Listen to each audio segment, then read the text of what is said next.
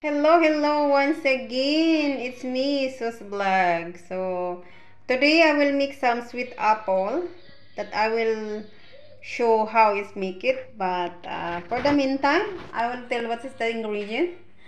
I will just add some apple. This apple is keep in my fridge for I think more than 2 weeks already. So, I don't wanna eat it as a fresh because it's not fresh anymore. So, I'm planning to cook just a sweet one.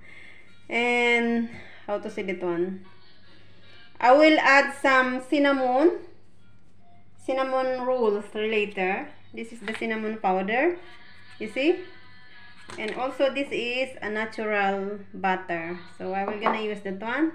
This is also cinnamon, but I was thinking I will be finished this one and then we can throw away the bottle.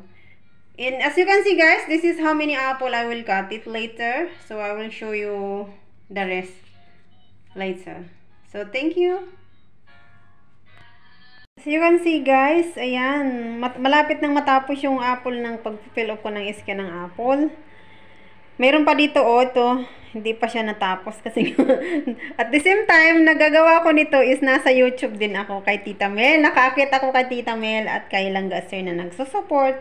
Pero gusto ko siyang i-cook kasi nga ini-imagine ko siyang kakainin ko bukas ng morning sa aking bread. So gusto ko siyang tapusin for tonight at para naman bukas meron akong isang sweet, healthy na ilalagay ko sa aking tinapay. I really like this apple jam ang tawag ko dito. Tas hindi siya masyadong soft, so mamaya ipapakita ko sa inyo ang pinakaano. Pero for the meantime, ito yung aking apple nga, kinakat ko pa siya, yun, almost finished. Madami pala siya, ang dami pala niya, oh. Tingnan mo, dami na nga doon. Pero anyway, that's okay. Kasi, ang tagal na nitong apple na to, inilagay ko nga sa fridge kasi akala ko makakain ko siya. Pero at the same time, bumili na naman ako ng bawa kasi hindi na siya crumbsy. Ang pangit naman kainin pag hindi na crumbsy. So, yun. So, see you! Na-fill up ko na lahat ng skin ng aking apple. So, ikakat ko naman siya ng hindi naman as in very fine. It's just like that size. So, yun. Matrabaho nga lang tong ano na to, paggawa nito. Pero madami kasi kaya asahin, nanghihinaing ako sa apple. So, gagawin ko siyang apple jam. Parang dessert at the same time, pwede kong ilagay sa aking tinapay sa breakfast in the morning. And coffee, pero I will not put any sugar on it. I just like put some cinnamon powder, and I will gonna use some butter instead of oil. I will use butter. So yes, it's coming soon. Finish already. Nakat ko na ang aking apple lahat. Ang dami pala. So ayan, ito yung second, ito yung pang-una. Dami. So ayan, nagpainit na tayo ng tubig, sorry. Nagpainit na ako ng aking kawali. At lalagyan ko siya nitong, ilagay ko na to lahat, butter ko. Putting now, I put already the butter. And I'm gonna put the apple. Medyo may time siya. How we gonna be this one? Kasi, you need to be wait until the apple will be a little bit soft. Then you will put some cinnamon powder, and that's it. You don't need to put some sugar because anyway the apple itself is already sweet. Not necessary to put. I just put a little bit of butter. It's not much. So we will gonna put it more, this one. For this time I'm gonna add it here. Then I will cover it a little time so that it will be more fast to make it soft, the apple.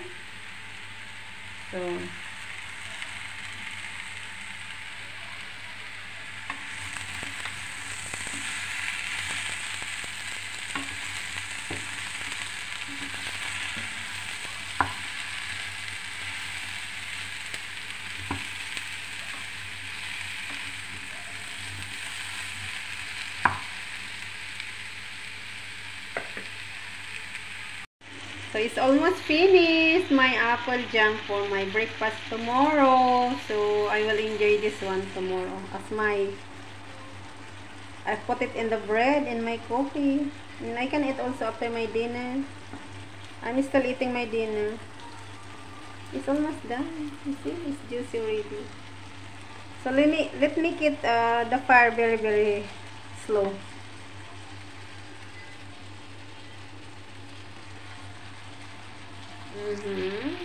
See you. So here we are. This is the finished product of my apple sweet one today. So yes, you see?